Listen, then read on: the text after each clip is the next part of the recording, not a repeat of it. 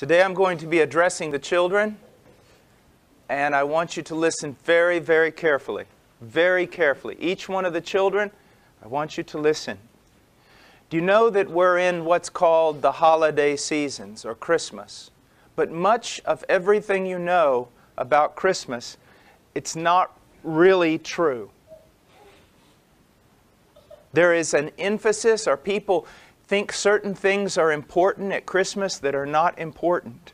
And certain things even about the Christmas story that are important that are really not that important. Today I'm going to talk to you about something that you usually will never hear about during Christmas.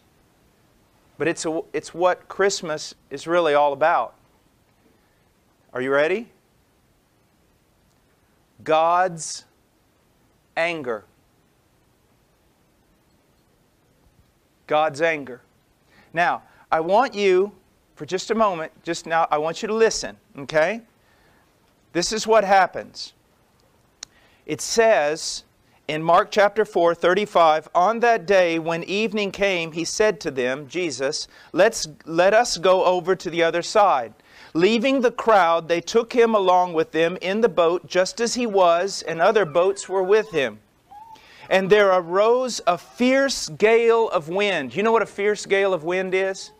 It's a wind that could just blow you down. A wind that could blow down a house. A wind that would cause the sea to rise up and just swallow any boat. Swallow it down. It says, a fierce gale of wind, and the waves were breaking over the boat so much that the boat was already filling up with water. So these sailors knew that the boat was going to sink down and they were going to die. Okay? Jesus himself was in the stern, asleep on the cushion. Now remember that. Was he awake or asleep? Awake or asleep? He was asleep on the cushion. That's very important. I want you to remember that. And they woke him and said to him, "Teacher, do you not care that we are perishing?" And he got up and rebuked the wind and said to the wind, "Hush, be still." And the wind died down and it became perfectly calm. And you know what? After you hear this story, what do preachers usually tell you? Well, they usually tell you, they spend the rest of their time talking about the power of Jesus Christ to calm the storm. That He could speak to the storm and calm it. Okay? So he gets up, he's asleep on the cushion. He rises up, he says, "Be still," and the storm was over. Now this was a storm that was so great that even the best sailors couldn't sail through it. The boat was going to sink down completely. The boat was already filling with water, so everybody in the boat knew they could do nothing to help themselves. And Jesus was asleep on the cushion, and He rises up and He rebukes the wind. And everyone says, this story is about the power of Jesus Christ over nature. Well, it is. But that's not the most important thing about this story. Now, I want to read to you another story. It says that Jonah rose up to flee to Tarshish from the presence of the Lord. So he went down to Joppa, found a ship which was going to Tarshish, paid the fare, and went down into it to go with them to Tarshish from the presence of the Lord. So here's a man, he's running away from God. He's disobeying God. Do you understand? Now, let's go on. And the Lord hurled a great wind on the sea, and there was a great storm on the sea, so that the ship was about to break up. It says like if you were to make a snowball and hurl it with all your might, God made a storm. And with all His might, He hurled it down on the sea. He did it.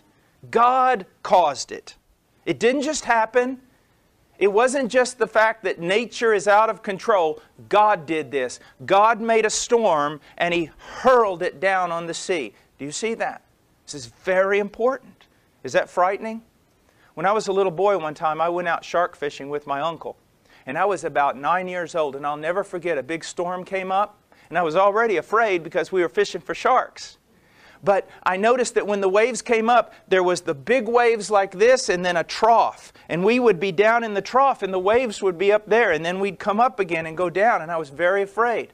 There was nothing I could do to save myself. Okay? That's where this boat was. It was full of really strong sailors, but God made a storm and He hurled it down on the water. Now, all the sailors are kind of wondering, why is God doing this? Why? And so here's what happened. They go to Jonah, to make a long story short, they go to Jonah, and where do they find Jonah?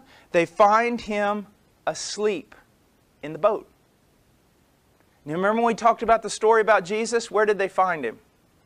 Asleep in the boat. And here now, Jonah is asleep in the boat. Do you see that? And they say, Jonah, why is this big storm happening? And he says, because I'm in disobedience against God. Well, what can we do to calm the storm? This is what they did. They picked up Jonah and threw him into the sea. Now, why did they do that? Because Jonah told them to. He said in verse 12, pick me up and throw me into the sea, then the sea will become calm for you. And then again it says, so they picked up Jonah, threw him into the sea, and the sea stopped its raging. Now, it says that God He made a storm, and He threw it down on the water. Here, it says that the storm was raging, and the boat was going to break apart, and no one could do anything. Do you see that? What was that storm? That storm was God's anger. Now, why is God angry? Because of our sin. Furious because of our sin. He hates sin. Why does He hate sin? Because He's good. He's good. And because He is so good and so loving, He hates sin. And because of our sin, the anger of God comes down like a raging storm. And there's nothing that we can do, to stop it. Now, when that raging storm came, Jonah said, pick me up and throw me into the water, didn't he? And what happened? The storm stopped. So Jonah was a guilty man full of sin, and he said, if you'll take me, pick me up, and throw me into the water, then the storm will stop. Jesus was not a guilty man. Jesus was innocent. Jesus never sinned. And in order to stop the storm that was coming against you and me for our sin, we didn't have to throw Him in to the sea. He threw Himself into the sea. When Jesus was on the cross, it was like Him. Let's imagine for a moment that we're in a boat. And all of us are terrified because the waves are so high, the boat's going to break apart. But Jesus is asleep. Why is He asleep? Because He's done nothing wrong. He's never sinned. That wrath, that anger of God that's coming up all around us and tearing our boat apart, it has nothing to do with Him. He never broke God's law. He never sinned. He's just asleep. God's not against Him. He's the perfect Son of God who always obeyed. But we're in that boat, and you and I, we deserve to die. We deserve to be swallowed up by that ocean. But Jesus comes forth right at the moment that we're about to die, and He throws Himself into that ocean. Even though He didn't deserve to die, He throws Himself into that. And when He did, when He paid for our sins with His life, then God's anger was calmed. And now God can freely love us. Do you see that? Just think about this for a moment. You're to be swallowed up into the ocean and sucked down to die forever. And Jesus says, stop. And He takes off running, and He jumps right out of the boat and throws His own body into that sea. And when He does, the sea becomes calm. Now, children, what are you going to do when you see that there's somebody out there that loves you that much, that threw their own body into the sea? Are you going to just be able to stop thinking about that? No. Shouldn't you live for that person? Shouldn't you love that person? Shouldn't you believe in that person? That's why Jesus is more important than anything else. Do you realize that this morning alone, I've sinned enough to go to hell? This morning alone. But Jesus threw Himself into the sea. He stopped the wrath of God that was coming against me and you by His own death in our place, even though He did not deserve to die. You want to know what Christmas is all about? It's about a baby in a manger who would grow up living a sinless life and go to a cross and die in your place. It's about a great king who would throw himself into the sea, even though he did not deserve it, in order to save the people in the boat. Several years ago when I was in Ukraine, they told me a story, and it's all over the place. I don't know if it's an urban legend, but it's about a Russian prince and his slave. And they were in a dog sled in Siberia. And they were both taking off in a pack of wolves. And wolves aren't like what you think. They're not just like dogs. A wolf's head can be that big.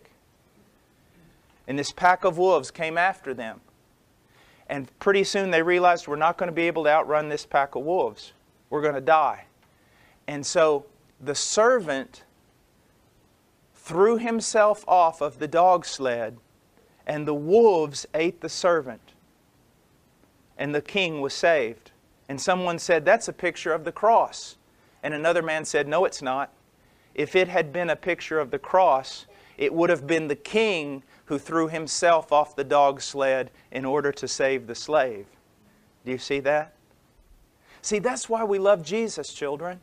I don't like religion. I'm not all about rules and all kinds of things like that. It's all about loyalty to one person. That's what it's about. Loyalty to one person. Do you see that? To Jesus Christ. To the one who made you and the one who died for you. It's about being loyal to Him. All right. God bless you.